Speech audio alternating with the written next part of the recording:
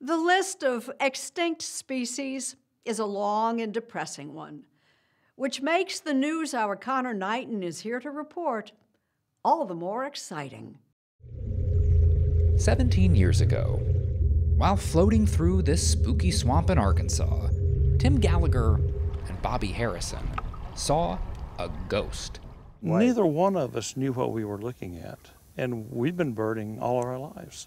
It turned up on edge, and you could see those white trailing edges of the wing. That's when you knew? Oh. Just locked in. We were both locked in. We both yelled, "Ivory bill!" The ivory-billed woodpecker was thought to be totally extinct, gone, dead forever. The last good film of one was made back in the 1930s. And yet, Gallagher and Harrison were sure that was the bird they'd seen. We saw an ivory bill. It's a lifer for me. Me too.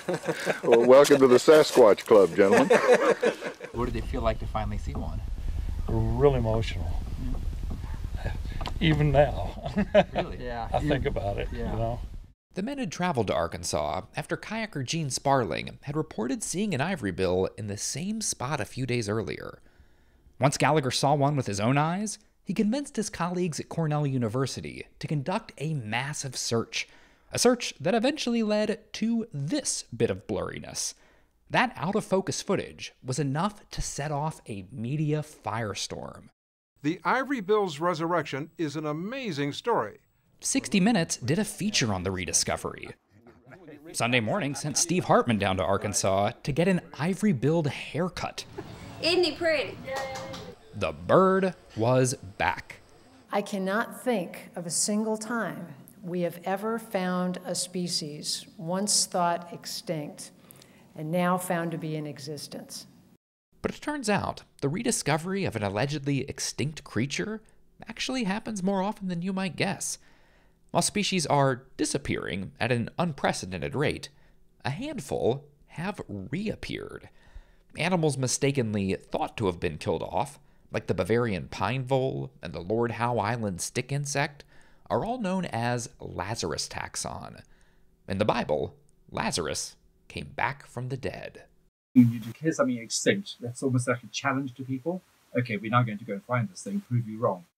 Craig Hilton Taylor is in charge of the International Union for the Conservation of Nature's Red List, the most comprehensive species status list in the world. With categories ranging from least concern, to vulnerable, to critically endangered, to extinct, it's that last category that's always hardest to pin down. Trying to determine that fact is really, really hard to actually know when that final individual has disappeared. Yeah, it seems like endangered, there's a range. Extinct is very binary. You're either extinct or you're not. Exactly, yes, it's there or not. And it requires lots of gathering of evidence, negative evidence, over a long period of time. Ultimately, extinction ends up being an educated guess. We're pretty confident stegosauruses aren't still running around Colorado, but when it comes to smaller, more elusive creatures, well... There's a big world out there, and there are a lot of places to hide. Biologist Forrest Galante has made a career out of searching for these lost species. Every single year, as many as 2,000 species are deemed extinct worldwide.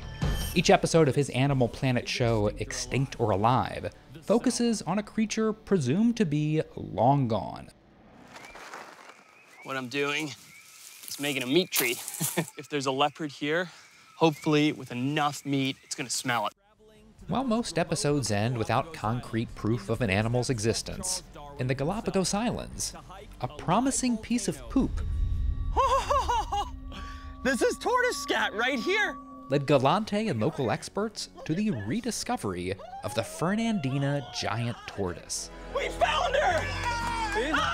To hold this extinct species that the world hadn't seen for 114 years, I'm still not sure if it's real. I think it might have been a dream to this day. I can't believe that we found this thing. Modern technology has made searching for species easier, but discovering evidence of an extinct animal doesn't always involve mounting an expansive international expedition. Sometimes you need look no further than your own backyard. Here was this animal dead on his back porch, and he picked it up and he looked at it, and he didn't know what it was. In 1981, A dog belonging to Meeteetse, Wyoming rancher John Hogg dragged home a supposedly extinct black-footed ferret. When John's wife Lucille wanted to get the animal stuffed, their taxidermist realized it was something special. And how fortuitous, what a great story, what a chance to bring a species back from the brink of extinction. Kimberly Frazier works with the Black-Footed Ferret Recovery Program. Thanks to that one dead ferret on a porch, scientists discovered a tiny group of them still alive in Wyoming. They were rounded up and put in captive breeding programs. Thousands of black-footed ferrets have been released back into the wild.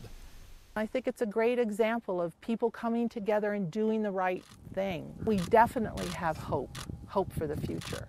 We are in the middle of a human-caused extinction crisis.